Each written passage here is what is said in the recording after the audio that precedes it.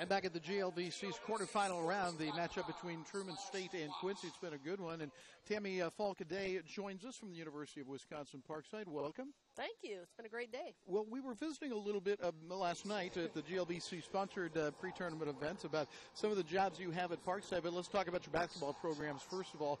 Your women, maybe a little disappointed. They went across the conference to Rockhurst and dropped the game there. Let's start with them. What kind of year did they have? Yeah, absolutely. Our ladies had a great year, and clearly the bar is set high for us. Our women's program has been so strong for the last 6-7 years, and for us not to be in the conference tournament or looking at regional play, we're disappointed in that. But, you know, they had a great season. They played hard, and at the end, we had some illness and some injuries, and that doesn't take much to derail us, and they'll regroup, and we'll be back here next year. Well, you know what? That's kind of the story for everybody, isn't it? If you get injured at the wrong time, you're kind of out of luck. Absolutely. And so I do believe you when you say you'll regroup and come back. How about your men, though? They're a factor to be reckoned with here, as they're one of the top teams in the men's play, which starts tomorrow in the quarters.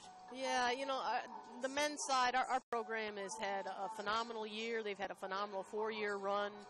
Things, but you know, this is a great basketball conference as a whole, and on any given night you better bring your A game or someone's going to take you down. And so I'm really looking forward to the games tomorrow, and I hope our guys are healthy and ready to go. Being relatively new to the conference, I believe this, and please correct me if I'm wrong, but Parkside had not had the kind of success they've had over the last 4 years, but Luke Riegel has done a tremendous job building a program that now has won or shared the Eastern Division title for 4 consecutive years. Yeah, what a phenomenal turnaround.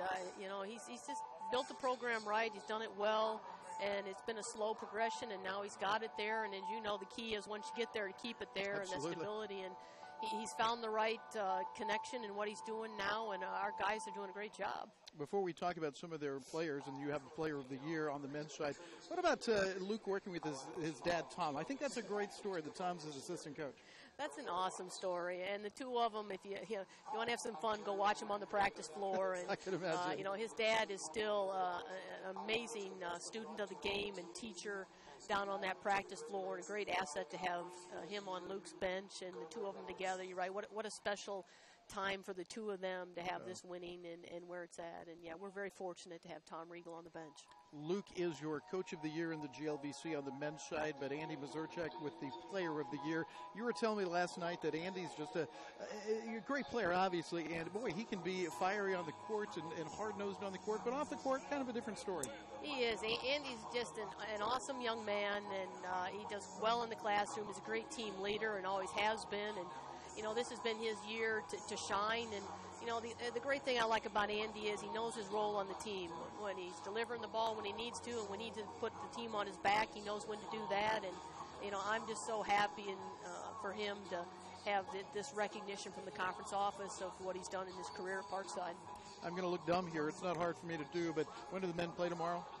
We play the late game again at 8:30. Okay.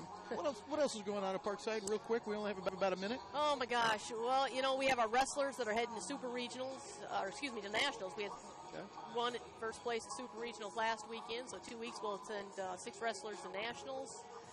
We have one young lady heading off to indoor track and field Nationals in another week, and certainly our men's basketball program will go another week into regional play, and we're trying to play some softball and baseball up there, but we were looking good until about a few days ago when snow hit us again. Tamie, thank you so much for visiting. Tamie Falk-Day has been with us, and we'll be back with more in a moment from the GLVC Women's Basketball Championship, brought to you by the GLVC Sports Network, where champions are crowned.